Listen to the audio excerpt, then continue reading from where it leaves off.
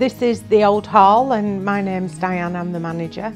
And the company is Cash Care Limited. We're just one single home. We're not a big company. We have 28 residents that we can cater for, some with dementia. And it's just like a big family really. We think of our residents as our family. There's never a day that I don't want to come to work.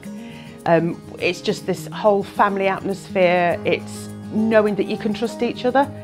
There's no weak links. The communication between us all is incredible, sometimes beyond. Literally, we talk about everything and anything. We support each other. You know if you're having a tough time anywhere that you can come to work and you know that all these guys here are going to support you.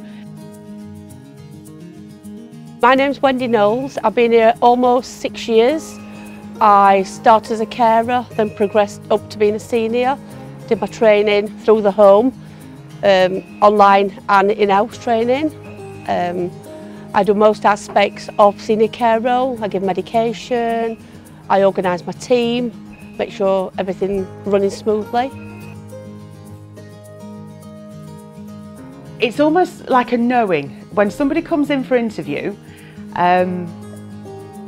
you get a vibe from somebody, and if they're right for this sector, you can tell. And a bit of a secret, what I would generally do if somebody was coming in for interview is I would leave them in a communal area for a few minutes and just watch and just see how they interact with anybody that happens to walk past. And you know, and if there's no interaction and somebody puts their head down, then you know they're going to need more nurturing than somebody that would straight away and automatically just interact with a resident.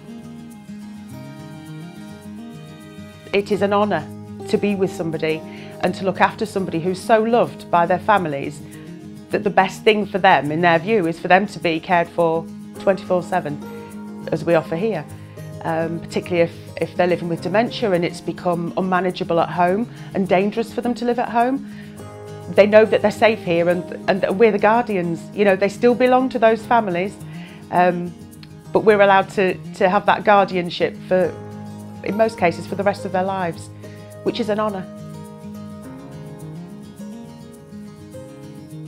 My staff know that they can come to me or Andrea, the deputy, at any time.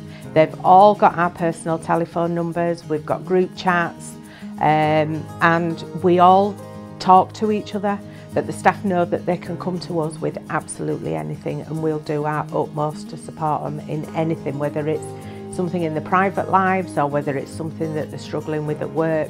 We are here for the staff as well as the residents.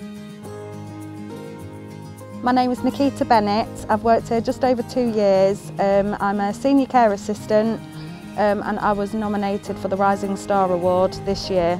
I started doing all my training, online training, face-to-face training. So it was quite quick to learn, to be honest. I didn't think it would be, and I didn't think, when I first started, I didn't think this was going to be the job for me. But then I stuck at it and now I'd never change my job, ever. I love it.